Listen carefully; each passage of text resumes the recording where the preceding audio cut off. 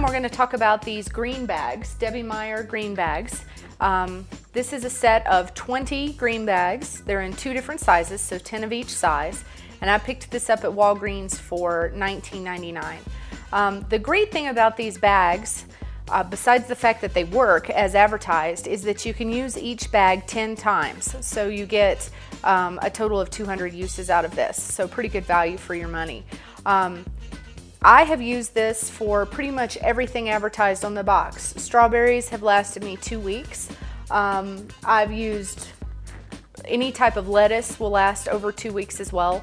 And currently in my refrigerator I'm keeping celery. Now celery is a very, very fickle vegetable in the refrigerator, and what I mean by that is usually once you put it in the refrigerator it lasts about 2 days before it goes bad. And right now I have some celery in my refrigerator that I've had for over a week in the green bag. And as you can see, it's still crisp. So this I think is a great value for the money. And the trick to using this bag is you need to put the vegetables or fruit in the bag unwashed. You want to keep the humidity out of here if that's possible at all. And so what I do occasionally is, you can see there's a little bit of condensation building up in this bag, is you just take a paper towel and wipe the bag out.